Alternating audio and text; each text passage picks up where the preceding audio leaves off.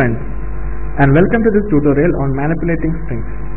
At the end of this tutorial, you will be able to slice strings and get substrings out of them, then reverse strings, replace characters in strings, then convert strings to upper and lower case, join a list of strings. Before beginning this tutorial, we would suggest you to complete the tutorial on getting started with strings, then getting started with lists and basic data types and operators. Let us invoke our IPython interpreter. So type IPython in the command. Let us consider a simple problem and learn how to slice strings and get substrings. Let's say the variable week has a list of names of days of the week. That is, week is equal to, within square brackets, in double quotes, Sunday, sun, then comma, MON for Monday, then Tuesday for TUE, then Wednesday, Thursday, Friday and Saturday. Let us consider a simple problem. So now, given a string S, we should be able to check if the string is a valid name of a day of the week or not. Let us define our string as Saturday. So type in double quotes Saturday. S is equal to Saturday. S could be in any of the forms.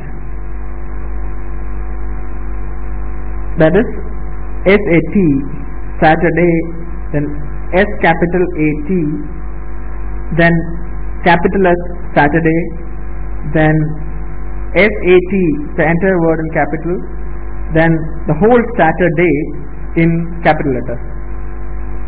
For now, we shall be solving the problem only for the forms small SAT and small Saturday.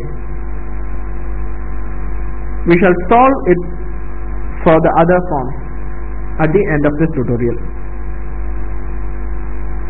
So, we need to check if the first three characters of the given string exist in the variable week. As with any of the sequences data types, strings can be sliced into substrings. To get the first three characters of S, we say S in closing brackets, square brackets, 0:3 and hit enter. Note that we are slicing the string from the index 0 to index 3 not included. As we already know, the last element of the string can be accessed using S in closing brackets -1. So pause the video here and try out the following exercise and resume the video. So obtain the substring excluding the first and last characters from the string S. So now switch to terminal for solution. Type S in square brackets 1:-1 and hit enter.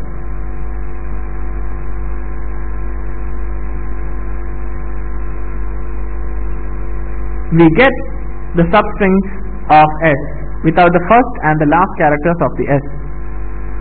Now let us check if a particular substring is present in the variable week. We shall check for SAT. So type S in square brackets 3 and hit enter. Then S:3 in week.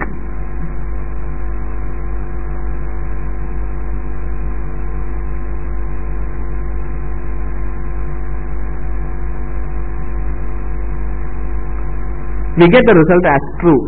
Let us now consider the problem of finding out if a given string is palindromic or not. First of all, a palindromic string is a string that remains same even when it has been reversed. Let the string given be Malayalam. So S1 is equal to Malayalam. The Malayalam should be in double quotes. Now we need to compare the string with its reverse. Again, we will use the technique common to all sequence data types.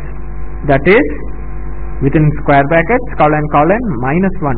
So we obtain the reverse of S by simply saying S1 and within square brackets colon minus 1 and hit enter. Now to check the string is S is palindromic, we say S1 is equal to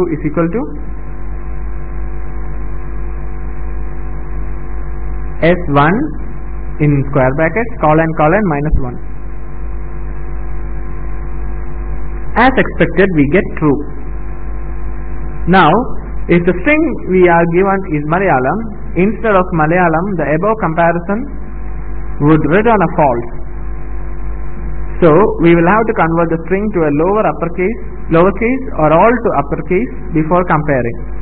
Python provides methods s.lower and s.upper to achieve this. Let's try this out. So type S1 is equal to Malayalam in double quotes where M is capital. Then S1 dot upper, then closing brackets, then S1 will give you the output. Okay, so as you can see, S has not changed.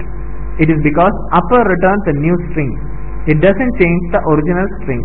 Similarly, type S1 dot lower in closing brackets,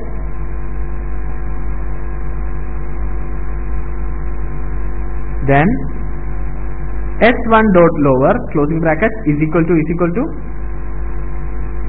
S1 dot lower closing brackets within square brackets colon minus 1,